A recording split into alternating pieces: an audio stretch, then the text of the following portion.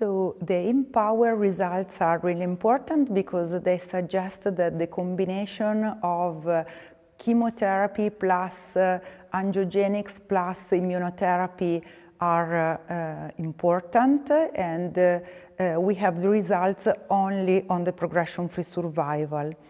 So this is an important piece of information, but the combination of carbotaxol plus bevacizumab is not very used in Europe compared to US, for example, because in Europe, in general, people prefer to use the combination of cisplatin pemetrexed because, for example, you have less alopecia, sometimes you have less side effects, and sometimes it is not always easy to use bevacizumab in the metastatic setting.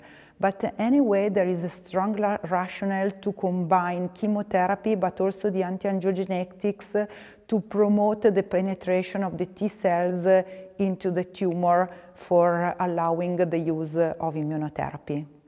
So from the rationale is an important piece of knowledge because we know that the adding the antiangiogenics plus chemotherapy to the atezolizumab works. And this is important because we know that antiangiogenics can enhance the penetration of the T cells in the tumor, and with the chemotherapy you can promote the immunogenic death that can be synergistic with immunotherapy.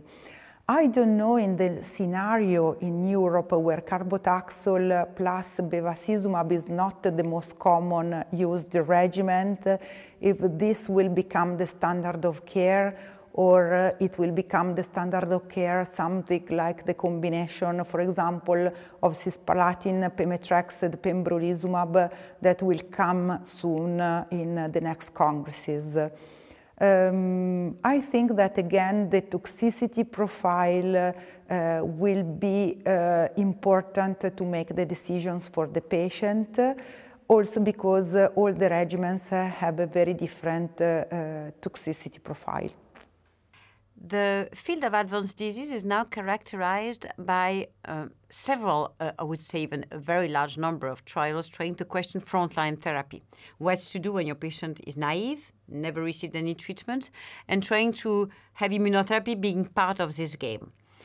IMpower is a trial interestingly addressing a complex combination of drugs as compared to the US regimen. The US regimen, there are many, but one of the classical one is paclitaxel, carboplatin, and bevacizumab, based on an important randomized trial in the past. So this is the skeleton, the standard of care, chemo plus bevacizumab.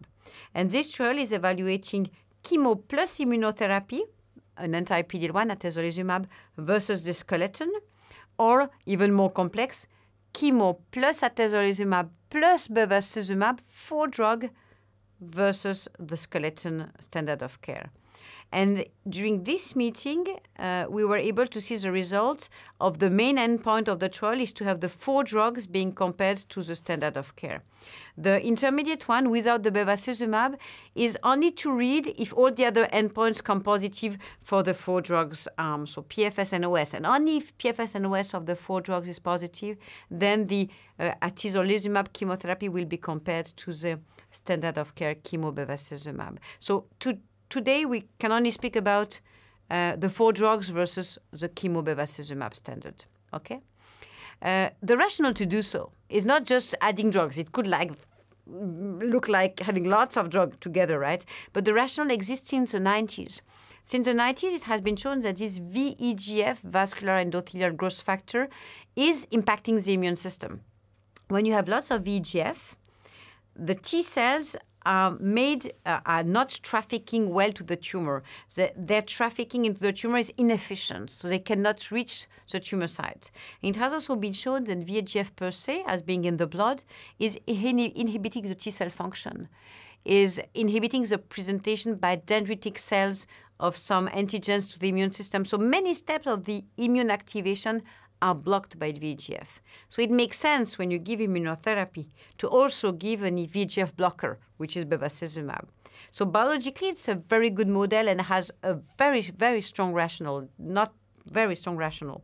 So that's what the question of Empower. If you give 4 drugs, bevacizumab, atezolizumab plus chemo, is it better than giving chemo plus bevacizumab?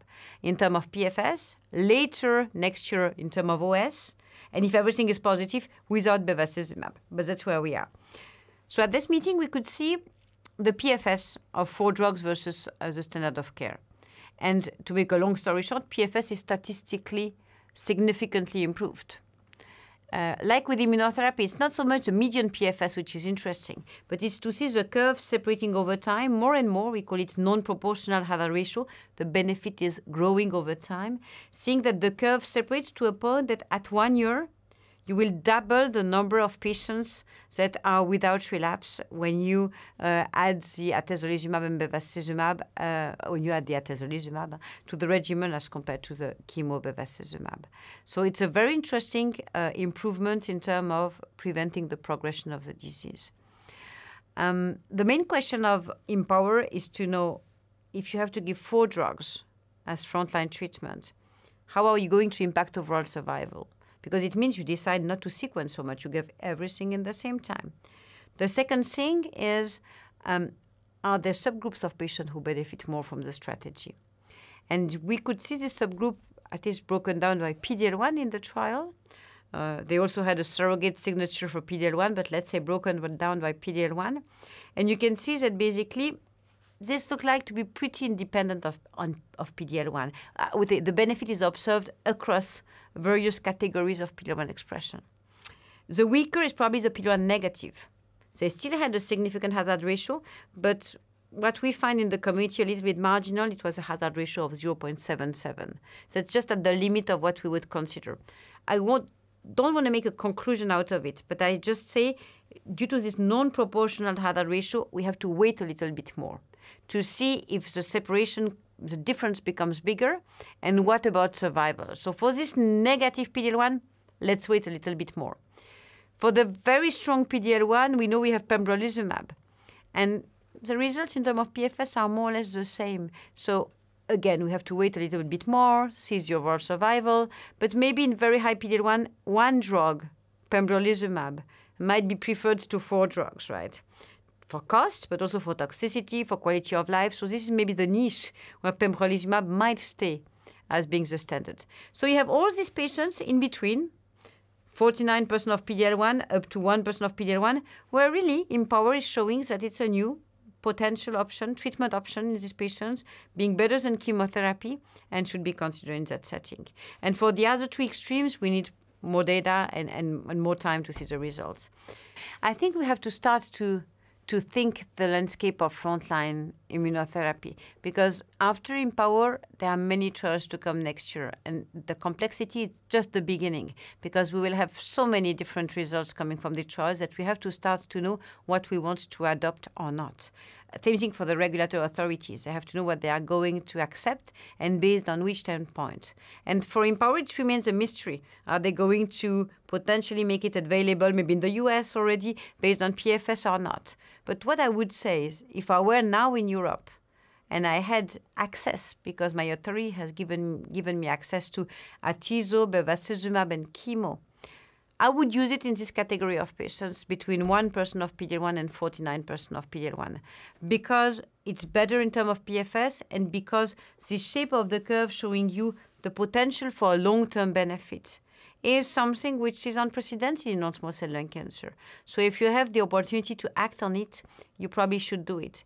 And keep in mind, in lung cancer, you're never sure that you will have a second line, a third line, a fourth line, because these patients die from the disease under chemotherapy. So if you have the opportunity to test the opportunity or to test the strategy of immunotherapy, because you are reimbursed, you have the right to do it, and you have a positive trial, you should do it frontline.